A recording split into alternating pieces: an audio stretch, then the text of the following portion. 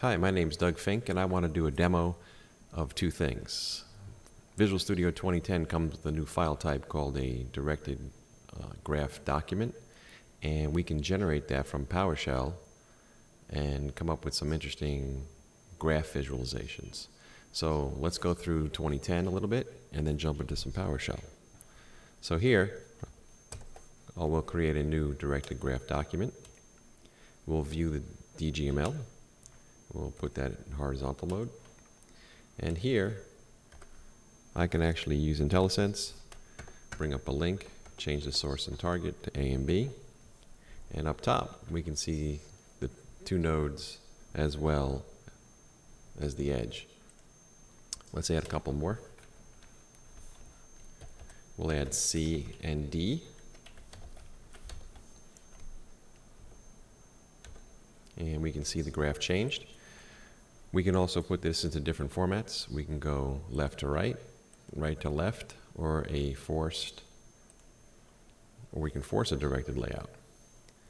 So let's jump over to PowerShell, and we will actually create this XML on the fly and launch it into Visual Studio 2010.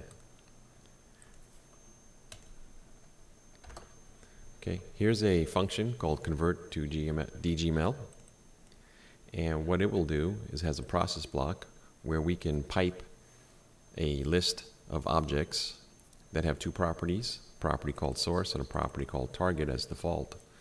And when we pipe that in, we will, for each object, we'll create a new link. And this new link function will generate the XML, the link XML snippet that we saw before. And when all those objects are processed, we'll come down here and wrap it in a directed graph tag and then launch that into Visual Studio. So let's take a look at a simple graph. And we're going to create the same graph we saw that we just did manually. We will do a new source target on A, B, A, C, and AD. Here's the function. It takes a source and a target, and it creates a new object with two properties, a source property and a target property. We pass all that and pipe it into convert DGML. We save it to a file, and we invoke that item, which will launch Visual Studio and show us our graph. So we'll press F5, and we get the same graph. Again, we can change the shape of the view. Good. Let's go back to PowerShell, and let's work on some other kinds of interesting data. Here I have some tainted peanut butter data that shows recalling firms and the brands that were tainted. Let's take a look at some of those records. Let's grab 5 records out of that file. Comma separated value has a bunch of headings which define the properties of the object. And here's the data below. So I will use the import CSV commandlet in PowerShell. It'll create an object with all those properties one at a time for each record in the file. We'll pipe that into convert to DGML, and I'll tell it I want to see recalling firm as the source and the category as the target. We'll save that to a file, and then we'll do an invoke item which will again launch Visual Studio. Let's press F5. And that's our first pass at the graph. I can zoom in on this and move it around. I can see all the different recalling firms that had snack bars.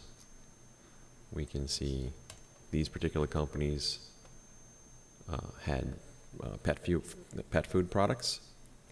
We can change the shape of this graph. A little easier to read, perhaps. Cookies. We can see candy. We can see that this company had both cookies and candy products that had to get recalled. And let's exit out of this and do another example.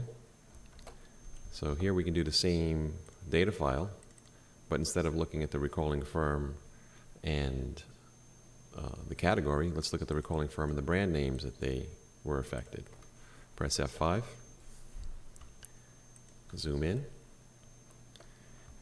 and these companies had this brand name.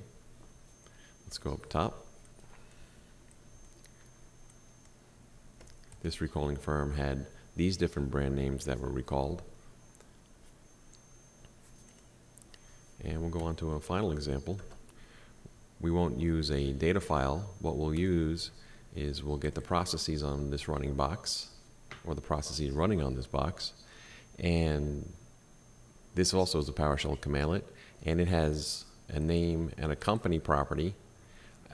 But using the select object, I'm going to rename those two properties. Company, I'm going to rename to source, and name, I'm going to rename to target.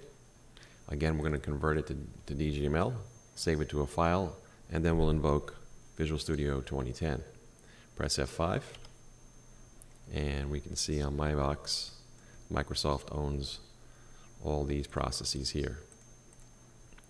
And there's a few others that I have running.